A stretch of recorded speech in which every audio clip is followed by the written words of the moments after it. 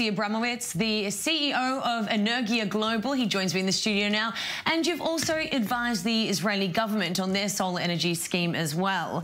So, Yossi, let's start with that, with solar energy. So, 90% of the renewable energy goal is going to be coming from solar energy. Is that correct? So that is correct, and a lot of this is a bit of a fake out, I'm sorry to say. At a time when the world is looking for real climate solutions, I have historic news for you. And that is, from the Red Sea to the Dead Sea, today marks a full month that all the daytime energy needs of Eilat, the hotels, the kibbutzim, all the factories are being met by solar power.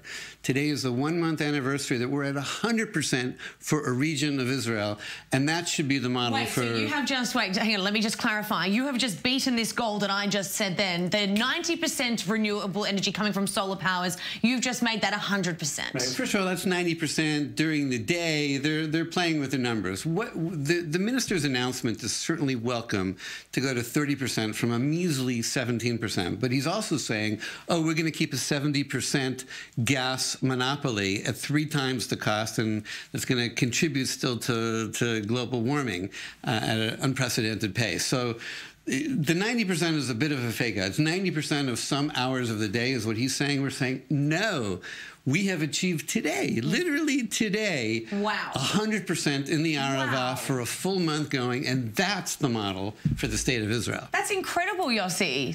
Congratulations on Team that. effort, we partners, the region, yeah. Well done. So 100% of their power, of their renewable power is solar. 100% of all the electricity during the day in that part. If you go on vacation to Eilat, you don't have to feel bad about having the air conditioning on. Turning on the lights, turning on the air conditioners, everything 100% during the day from the sun. I do feel good about this already. Good. Already. And by 2025, it'll be day and night because we're adding storage.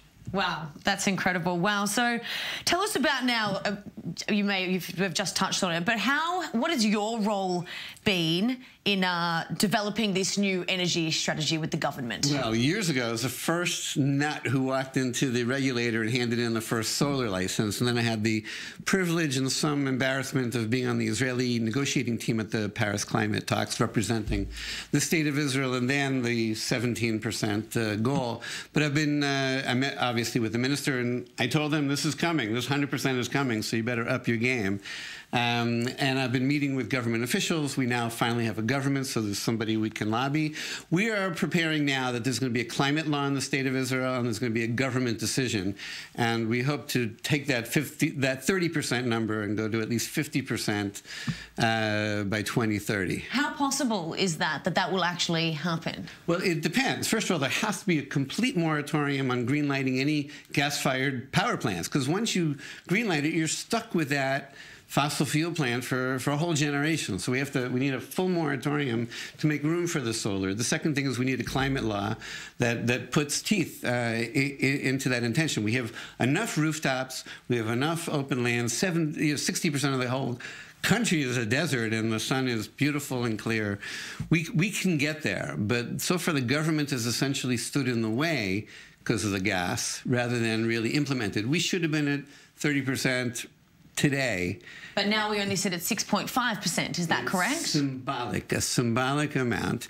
And we're a third of the price of natural gas. We bring jobs. The $22 billion that's supposed to go in to hit a 30% goal is from the private sector. The amount of investment that could come into this country if we had a 100% daytime goal will be the largest infrastructure investment in the history of the state, and it's from the private sector. Far, outstripping the gas investment.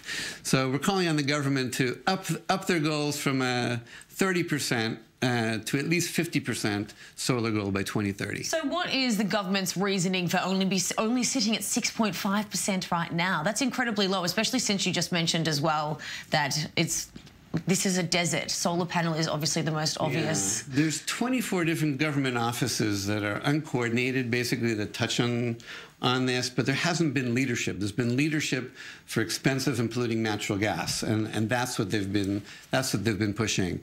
So at this point, I think now that we're so much cheaper, we will help them do the right thing and go for that 100% goal like we've achieved in the Arava.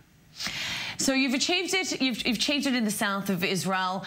What are the plans next for you? Where are you going to be taking this further up north? Well, actually, we're going south. We're going to Africa, and so there are African ambassadors here, and we bring them down to the Arava, and we show them what 100% looks like, and we say, Your Excellency, would you like, do you want one of those? You know, this will power half your country.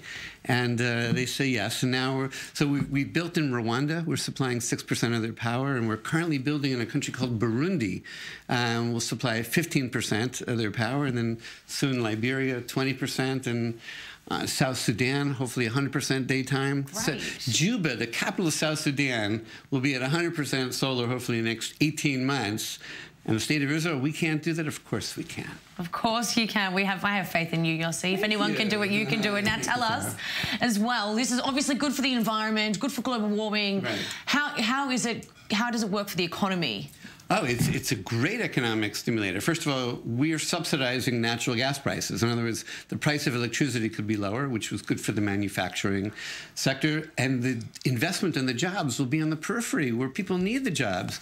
Bedouin, we should be giving Bedouin a 3,000 megawatt quota. Let them come up with compromises with the government as long as they get the jobs that are associated with that. That would be it'd be the economic engine for the poorest community on this planet. So it will stimulate the economy, and holding it back would only hurts the Israeli consumer.